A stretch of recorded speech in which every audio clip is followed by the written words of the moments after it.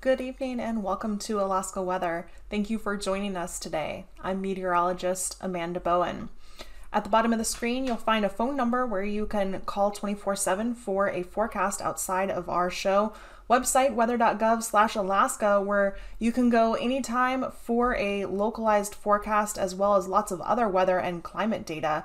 And our email address, nws.ar.tvweather@noaa.gov, where you can email us any comments or feedback that you have about the show.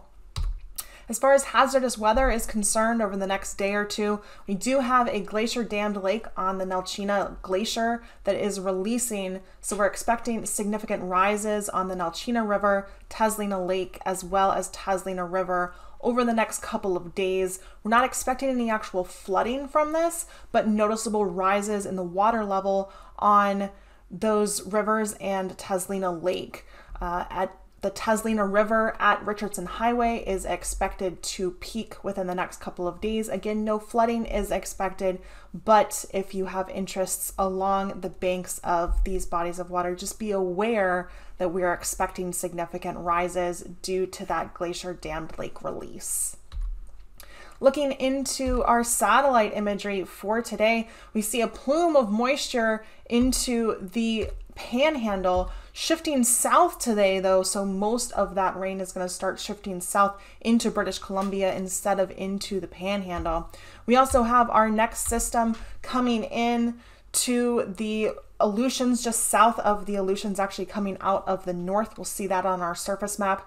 And over the eastern interior, we can see some clouds and just the beginning of some convection starting to pop up where we're expecting some isolated thunderstorms this afternoon. So surface map for today, we have that low pressure system that's weakening, but just south of the Panhandle with a cold front that is bringing in that moisture plume. So showers and rain for the Panhandle today. High pressure just to the east of that low off the Washington and British Columbia coast is going to be weakening as well as helping to deteriorate that low pressure system. Low over the eastern interior is what's going to be helping to force those isolated thunderstorms near the Yukon River, near the Canadian border.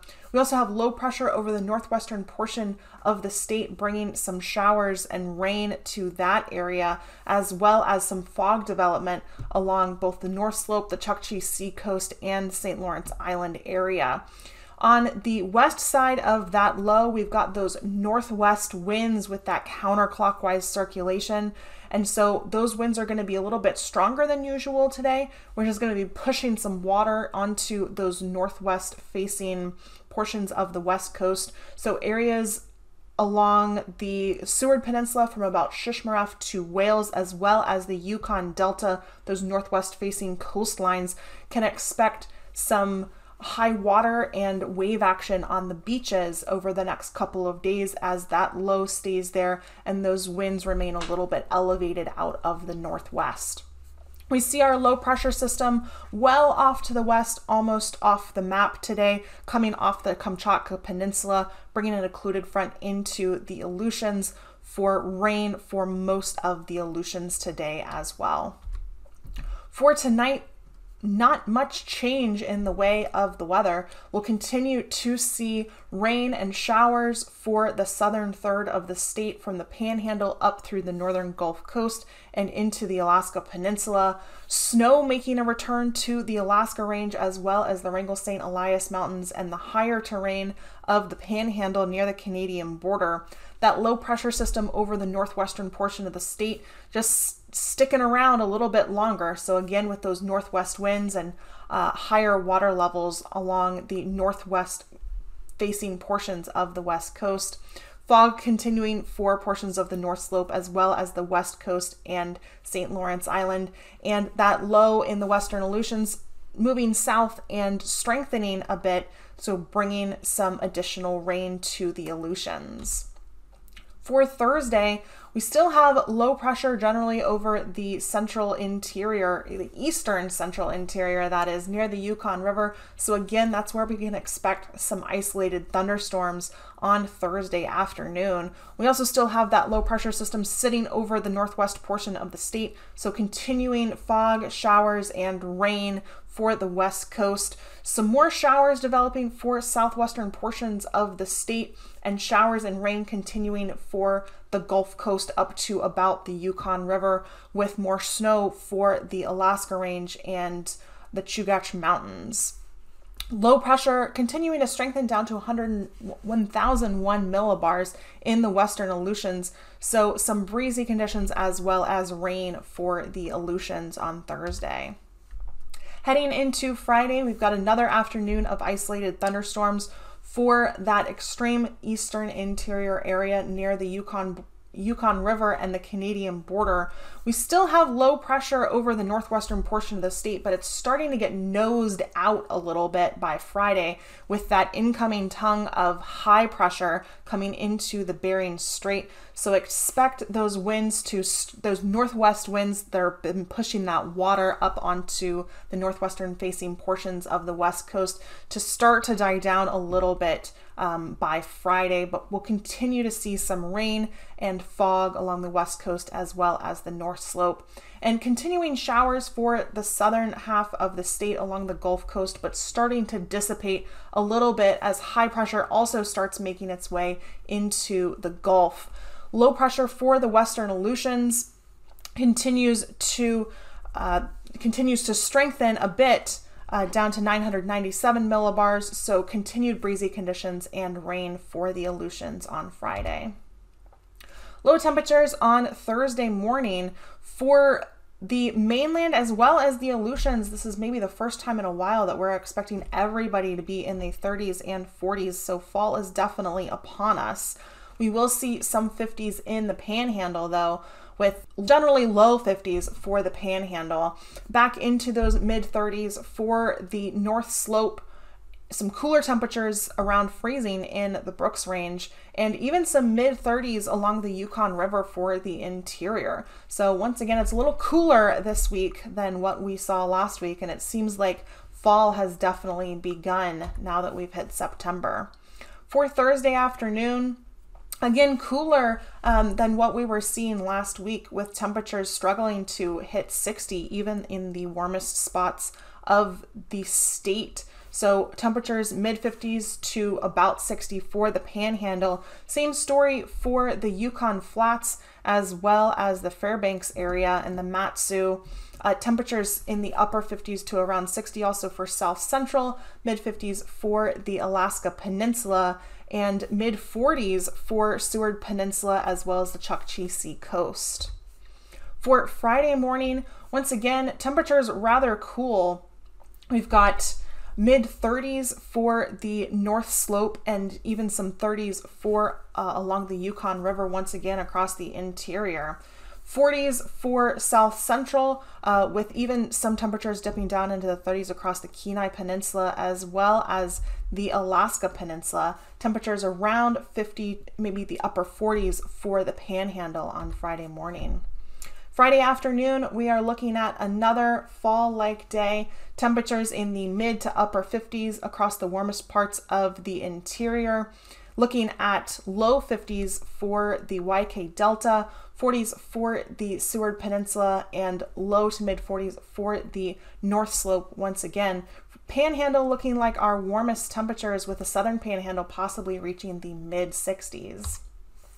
So now that it's officially September and meteorological fall started yesterday, September 1st, we'll take another look at that fall outlook, looking like conditions are favoring warmer than usual temperatures for fall. That's the September, October, November period, with the highest chance of warmer than usual conditions across the northwestern portion of the state, from the North Slope and the Chukchi Sea coast to the western portion of the Seward Peninsula, but the whole state in general looking at trending towards warmer than usual conditions.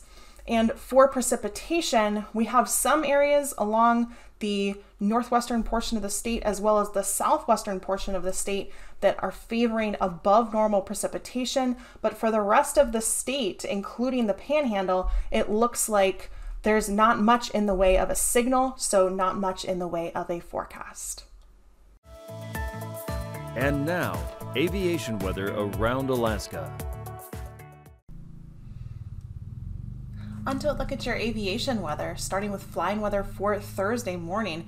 Expect lots of IFR conditions for the northwestern corner of the state, from the North Slope all the way to the north side of the Seward Peninsula. Also across most of the Brooks Range, IFR conditions for Thursday morning. Also IFR conditions for much of the northern Gulf, including the eastern Kenai, Prince William Sound, and areas east to the northern Panhandle. Also for the western Alaska Range and the northern Alaska Peninsula, IFR conditions, and IFR conditions for the southwestern Bering across the Aleutians. For Thursday afternoon, improvement across much of the mainland to MVFR or VFR, but some IFR conditions hanging around along the Chukchi Sea coast as well as the North Slope, portions of the western Alaska Range, Prince William Sound, and the southwestern Bering Sea and Aleutians. For Friday morning, we have IFR conditions returning north of the Brooks Range, as well as developing across much of the Alaska Range, and IFR conditions continuing across much of the Aleutians and southern Bering Sea. Friday afternoon, we see some improvement in the Alaska Range, although then IFR conditions developing for the eastern Alaska Range up to about the Yukon River along the Canadian border. Also some IFR conditions continuing for eastern portions of the North Slope, as well as the Utqiagvik area and portions north into the Beaufort Sea. And as usual, IFR conditions continuing in the Aleutians for Friday afternoon. Pass conditions on Thursday, and AKwx Pass starting out IFR, but improving some to MVFR on Thursday afternoon. Same story at Adigan Pass, IFR in the morning, improving to MVFR. Lake Clark and Merrill Passes both expected to be IFR all day on Thursday, as well as Rainy Pass IFR on Thursday. Windy Pass starting out IFR and improving to MVFR Thursday afternoon. Isabel starting out MVFR and improving to VFR on Thursday afternoon. Same at Mentasta Pass. MVFR Thursday morning, improving to VFR Thursday afternoon. Tanita Pass starting out IFR and improving to MVFR on Thursday afternoon. And Portage Pass also starting out IFR and improving to MVFR on Thursday afternoon. Chilkoot and White Passes both expected to start out Thursday morning MVFR but improve to VFR on Thursday afternoon. Taking a look at freezing levels, we have two areas of warmer air coming into the picture from the south. The first is coming up into the southern Panhandle, where we see freezing levels 6,000 to 8,000 feet across the Panhandle, even 10,000 feet across the very southern portions of the Panhandle. And then we also have warm air coming into the western Aleutians, 6,000 to 8,000 feet there, increasing to 10,000 feet as we head south, further south into the Pacific, mostly 4,000 to 6,000 feet over the mainland for Thursday morning. Icing for Thursday, one fairly significant area of considerable moderate icing above about 9,000 feet, stretching from the northern Gulf Coast north into the Alaska Range and up to the Yukon River along the Canadian border. Again, that's going to be considerable moderate icing above 9,000 feet. Also, quite a lot of isolated moderate icing across the rest of the mainland, as well as much of the Aleutians above 9,000 feet. Jet stream winds on Thursday. We've got a low pressure system sitting right over the Alaska Peninsula and Kodiak Island, with our strongest jet southeast of that low from about 100 to 125 knots out of the southwest, stretching from the Gulf up across the Panhandle area. We also have a strong jet approaching the western Aleutians, but still west of the western Aleutians, peaking about 130 knots out of the north. 9,000 foot winds. We've got low in the same place with our strongest winds Even further southeast of the low, so actually south of the Panhandle out of the southwest, 45 to 50 knots. And then also across the western Aleutians out of the northwest, some winds around 45 knots around a low there. And then we see that low just north of the western Aleutians. That's going to be where our strongest winds are at 3,000 feet, 50 to 55 knots out of the northwest on the south and southwest side of that low. Otherwise, 5 to 10 knots across most of the mainland with a couple of spots of 20 knot winds. And for turbulence on Thursday, we have one area, mostly for the western Aleutians, stretching into the central Aleutians a bit, considerable moderate turbulence below 3,000 feet. That's going to be surrounded by an area of isolated moderate for much of the rest of the Aleutians, again below 3,000 feet on Thursday.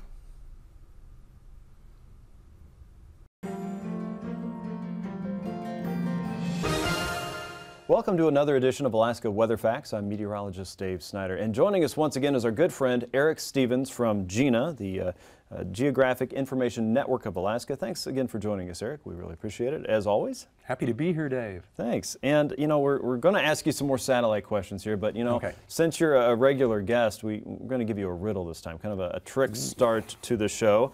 Okay. How do you see a polar bear in a snowstorm? Sounds like a challenging question because Okay. the polar bear is white and the snowstorm's white. Yeah. How do you do that? Well, in the world of satellite meteorology, you couldn't, because the spatial resolution of this instrument that we're going to talk about today has 375 meters resolution, and Okay. even the most well-fed polar bear will not be 375 meters across. I'm okay with that. Yeah, yeah, you wouldn't want to run into such a No, it'd be a creature, bad day. would you? In the satellite meteorology world, the equivalent would be, how do you tell the difference between clouds and then an area that has no clouds but's covered by snow, Right. a piece of ocean that has no clouds but has sea ice? Ah. All three of these are white. The Right. snow, the clouds, the sea ice, it's all white. So how, using satellite data, can you tell someone where the clouds are and where the clear areas are? This is important for aviators. Mariners want to know, in the ocean there, this white stuff, is that sea ice or is that just a cloud? Right. How do we tell the difference? And it turns out, if you look, say, at a picture of Alaska from the springtime, March or April, and it's high noon, so we're getting a lot of sunshine. If you were riding on a satellite with your human eye, look down, everything's white. Right. And we've got you know, a picture of Alaska from early April, and we're seeing some of the lower elevations in south central Alaska are melting out, getting some brown ground there, but otherwise there's a whole lot of white Sure. on the image. What areas are cloudy, but what areas are clear and covered by snow or ice? Okay. It turns out that if we leave the visible spectrum behind a little bit, Okay. see, a satellite has multiple channels in the electromagnetic spectrum that it can look at. Oh, okay. Part of that's visible light, what we Right. see as humans, but there's a lot going on at other wavelengths. If we add in something that's called near infrared, what we couldn't quite see, but we're getting into that infrared territory, there's a magical property that we can exploit. Secrets to find. Okay. Oh yeah, this is actually powerful and almost magical, that at a slightly longer wavelength, when the sun shines down on Alaska and then it bounces off back to the satellite, at that near infrared wavelength, it turns out that snow and ice will absorb that wavelength, but liquid water, like liquid droplets in a cloud, will reflect it back. Okay. And that's not the way it works in visible. You know, visible, it just bounces off of all those targets the same. But at near infrared, snow and ice absorbs it, and the liquid will reflect it back. Liquid cloud droplets will do that. Okay. And so an image where everything looks white suddenly becomes colorful. Oh, And the way this recipe works is that the clouds look pink, and the snow-covered ground and the ice-covered ocean look blue. Suddenly now, we're able to see the polar bear in the snowstorm. We're able to see where the clouds are and where the snow is and where the ice is. This is a powerful advantage. Consider the case zooming into the Bering Strait area. What if you were asked to brief a pilot who wanted to fly, say, from Kotzebue down to Savunga or Gamble, Right. and had to fly VFR, visual flight rules, so they had to stay out of the clouds? Could you use a satellite image where everything is white to provide that pilot any guidance? Be pretty tricky. Very tricky. And that's why we have to go to this other recipe where the all-white polar bear in the snowstorm becomes more colorful. And now we can tell the pilot, aha, this is a cloud you want to stay out of, but over here, sure, it looks white in the visible spectrum, but what we're doing, we'll show you, oh, this is just snow-covered ground, but it's clear, so you can fly right through there. Visual flight rules. Same thing for a mariner who might want to get down to St. Lawrence Island, say, but has to avoid the sea ice. This product has applicability there as well. Wonderful. It's an amazing new technology, so many new channels. The satellite that makes this imagery actually has 22 different channels that it looks at. 22 secret decoder rings. 22 secret decoder rings. Okay. You know, I liken this to an activity I had in the car when I was growing up. We go on long car rides, and we do all the work in these activity books to, you know, stay calm, cool, and collected for our parents who are trying to get us across the state. But to get the answer, the real answer, you had to apply that red sheet to see the answer or the secret path or whatever the message was in that activity book to get you onto the next page. And it's also like a photography filter, right? If you're taking a lot of pictures, you can apply different colors to see different parts of that image. I mean, that sounds a lot like what you're talking about. Oh, you know it. The information is in there all along. We just have to combine the channels in a way to reveal what's in there. And by the way, you're dating yourself. So you didn't have an iPad in the back of the car? No, sir. Okay. Well, we have... Lastly, for dessert, there's a great image of the same kind of recipe. We're looking at South Central Alaska the first week of January. In first week of January, the sun, even at noon, is really low on the horizon, barely up.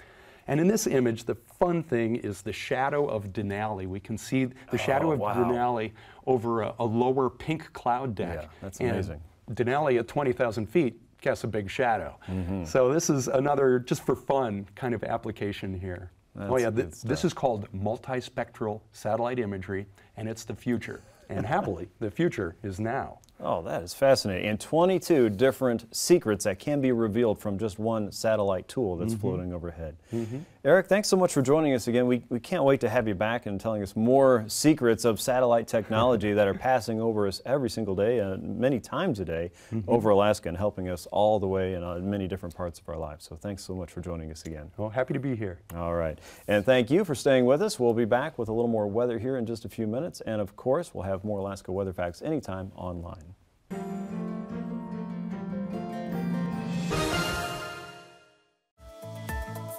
And now, marine weather around Alaska. Welcome back for a look at your marine forecast. Starting with the sea ice edge, we're seeing a push of multi-year ice moving into the eastern Beaufort. So you can see on the map kind of under the header there, that high greater than 80% concentration ice starting to move into the eastern Beaufort from the Canadian waters. The other significant thing that we're seeing is the lack of high concentration ice very far north in the western Beaufort Sea. So we have low concentration ice down to 1 to 3/10 thickness up to about 80 degrees north in the western Beaufort. So some changes coming to the ice edge, and we are only a couple of weeks likely away from our minimum ice cover. Taking a look at our winds and seas for southeast on Thursday, generally westerly to southwesterly flow over the Gulf, pretty light 10 to 15 knots with 5 to 8 foot seas. Southerly winds over those inside waterways 10 to 20 knots.